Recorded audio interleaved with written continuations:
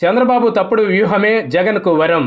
2019 ఎన్నికల్లో వైసీపీ అధికారంలోకి రావడానికి చంద్రబాబు నాయుడు అనుసరించిన వ్యూహం కూడా కలిసి వచ్చింది.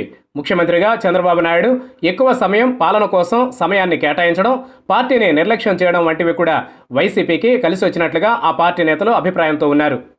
2014 ఎన్నికల్లో వైసీపీ అధికారానికి దూరమైంది.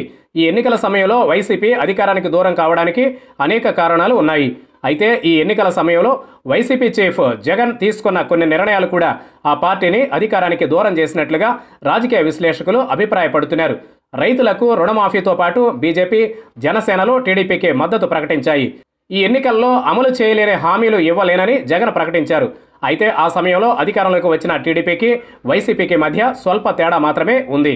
2014లో అవశేష ఆంధ్రప్రదేశ్ రాష్ట్రానికి సీఎంగా ఎన్నికైన చంద్రబాబు నాయుడు తీసుకున్న నిర్ణయాలు 2019 ఎన్నికల్లో ఆ పార్టీ ఓటమికి కూడా కారణమయ్యాయి. ప్రత్యేక హోదా విషయంలో చంద్రబాబు నాయుడు యూటర్న్ తీసుకున్నారని వైసీపీ ఆరోపణలు చేసింది. ప్రత్యేక హోదాకు సమానమైన ప్యాకేజీకి ఒప్పుకున్నామని చంద్రబాబు నాయుడు తెలిపారు. కానీ ఆ తర్వాత ప్రత్యేక హోదాపై చంద్రబాబు నాయుడు పోరాటాలు నిర్వహించారు. ఈ విషయమై జనసేన, వైసీపీలు చంద్రబాబుపై ఎదురుదాడికి దిగాయి. వైసీపీ చీఫ్ వైఎస్ జగన్ ప్రత్యేక హోదాపై మొదటి నుండి అదే వైఖరితో ఉన్నాడు. ఏపీకి ప్రత్యేక హోదానే సంజీవి అంటూ ప్రచారం చేశారు. ఏపీకి ప్రత్యేక హోదా ఇచ్చే పార్టీకే కేంద్రంలో మద్దతు ఇస్తామని జగన్ తేల్చి చెప్పారు. 2014 ఎన్నికల సమయానికి, 2019 ఎన్నికల సమయానికి జగన్ తీరులో మార్పులు చోటు చేసుకున్నాయని రాజకీయ విశ్లేషకులు అభిప్రాయపడుతున్నారు. చంద్రబాబు నాయుడు ఎప్పుడూ సమీక్షలు, టెలికాన్ఫరెన్స్లు, వీడియో కాన్ఫరెన్స్ల పేరుతో పాలనకే ఎక్కువ సమయం కేటాయించారు. పార్టీకి తక్కువ సమయం కేటాయించారని పార్టీ నేతల్లో తీవ్ర అసంతృప్తి నెలకొంది. వైసీపీతో పాటు ఇతర పార్టీల నుండి వచ్చిన నేతలకు, మొదటి నుండి టీడీపీలోనే కొనసాగిన నేతల మధ్య సమన్వయ లోపం కూడా కొన్ని జిల్లాల్లో స్పష్టంగా కనిపించింది. ఎన్నికల షెడ్యూల్ వెలువడుతుందనే సమయంలో సంక్షేమ పథకాలపై చంద్రబాబు కేంద్రీకరించారు. ఎన్నికల షెడ్యూల్ వెలువడుతుందనే సమయంలో సంక్షేమ పథకాలపై చంద్రబాబు దృష్టి కేంద్రీకరించారు.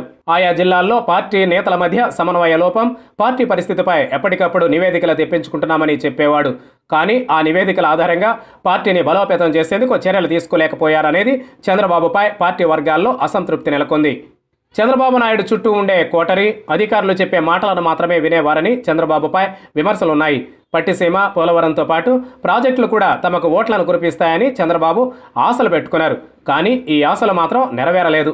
పవన్ కళ్యాణ్ నేతృత్వంలోని జనసేన ప్రభుత్వ వ్యతిరేక ఓటు బ్యాంకును చీల్చుతోందని టీడీపీ వర్గాలు భావించాయి.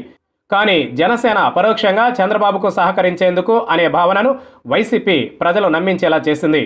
ఏపీలో సెంటిమెంట్ను రగిల్చేందుకు చంద్రబాబు నాయుడు చేసిన ప్రయత్నాలు ఫలించలేదు. గత ఎన్నికల సమయంలో జగన్ చేసిన తప్పిదాలు చంద్రబాబుకు కలిసి వచ్చాయి. ఈ ఎన్నికల సమయంలో చంద్రబాబు చేసిన తప్పిదాలు వైసీపీకి కలిసి వచ్చాయి.